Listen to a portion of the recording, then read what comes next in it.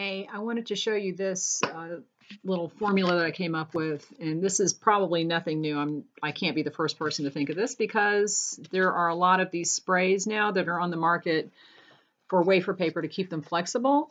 And most of them, I was looking at the ingredients, most of them have some kind of a flavoring in them.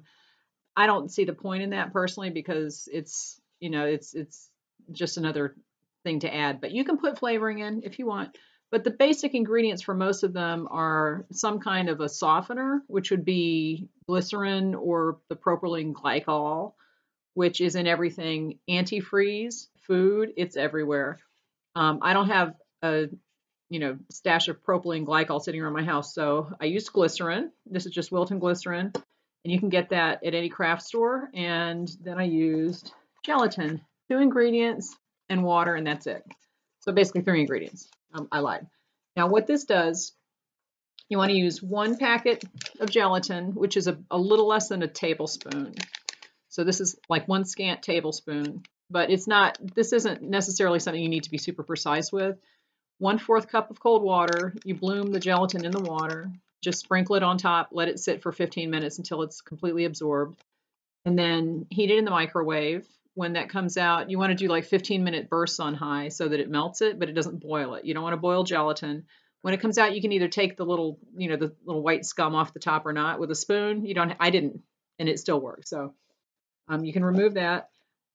Take two tablespoons of glycerin and mix it in, and that's it. And what it gives you is a mix that you can brush on to wafer paper. And this is actually my little stash of it. It will solidify, and you can keep this in the fridge. This is 4 times as much as what I'm talking about. So the recipe that I gave you is going to make 1/4 of this amount, which is probably about half a cup. It's going to be a little more over, maybe 3/8 of a cup. It's not going to be a half a cup. It'll be under that. But it's interesting because the first bunch that I did, I used too much glycerin. So I used, I think, more glycerin than gelatin, and this is sticky. See, it's just sticking to my hand. But it does make the wafer paper really flexible, but it remains sticky, and that's because the glycerin is sticky. That's a softener. So I reduced the amount of glycerin. This is number 2, and this is still sticky, but it's not as sticky as the first one. And I did these yesterday, and the wafer paper is still just as flexible as it was yesterday. And I just took a paintbrush and brushed it on. A lot of these things are sold in spray bottles, but I guess you could do that, but I would think that the gelatin would gum up the spray bottle. So if you're going to use that, make sure the spray bottle doesn't have any metal parts, and you can just stick it in the microwave and try to remelt it, as long as it's all plastic. This was the 3rd one, and this I think was the most successful one. This is the formula that I gave you. The paper is very flexible. You can, move it around, pleat it, blah, blah, blah, but it's not as sticky. It doesn't stick to my hand. So these 2 do. That one will stay.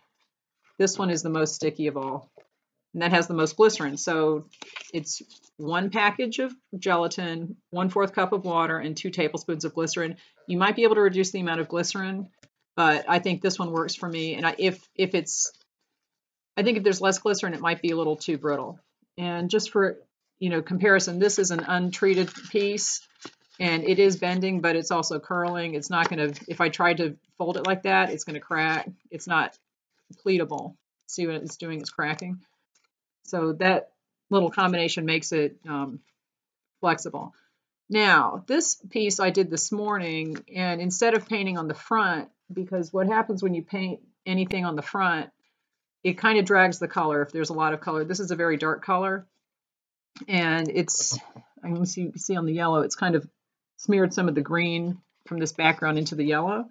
So I decided to paint the back. And when I print on the front side, which is the smooth side. The back side is the rougher side of the paper. And when I painted the stuff on the rougher side of the paper, it made it curl. I might have just put too much on, so I'm adding too much moisture to it, but it made the paper a little more curly. See, it's like buckling a little bit. That could just be too much moisture, but if you paint it on the front, on the smooth side, it doesn't do that. or it didn't do that for me. It might not do it for you if you don't put as much on. So try that out. It's very cheap. It's easy to make.